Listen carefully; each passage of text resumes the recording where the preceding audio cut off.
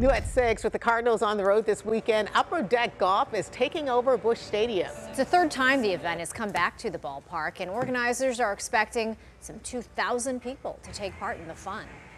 Unlike a normal driving range, we actually have 9 separate hitting locations spread throughout the stadium, giving you an opportunity to hit probably some of the most unique shots in the country. Man, it was a great experience. I've never done anything like this, and it's just being in the stadium is because it's iconic Busch Stadium, of course, but it was great. Man, I would do this again.